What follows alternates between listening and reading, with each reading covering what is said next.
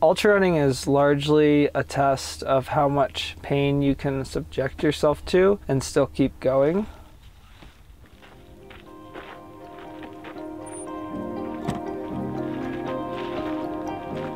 On my best running days, I just feel like I'm floating. I run because it's fun.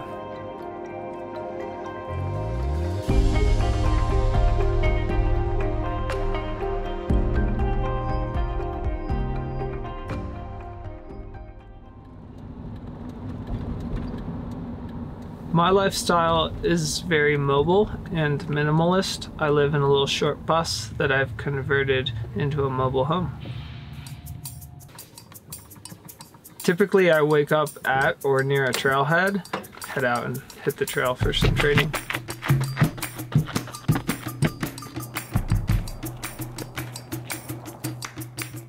Given that I'm very much a minimalist, the idea of gear and technology in sport is kind of an interesting concept.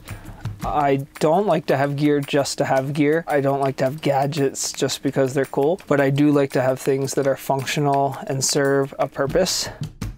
The sport in and of itself already brings plenty of pain and discomfort, so I don't want to be wasting any energy using gear that's difficult.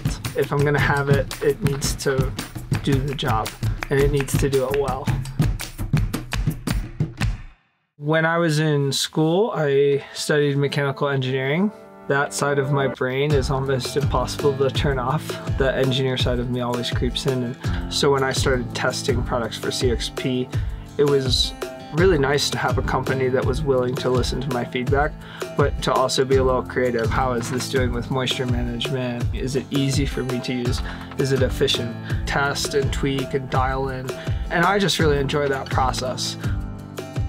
There's been careful attention to the seaming and the technology used to fuse the garment together. It's both supportive but also allows for a good range of motion. It doesn't create the irritation that I've experienced with other garments. When you're wearing it, you almost don't even feel like you're wearing anything. I recently wore Run XP in the Trail 100, 65 miles, 22,000 feet of climbing, was out in the mountains for 14 hours. I didn't have chafing issues, and I just finished feeling good. I just want to keep trying to get better and better.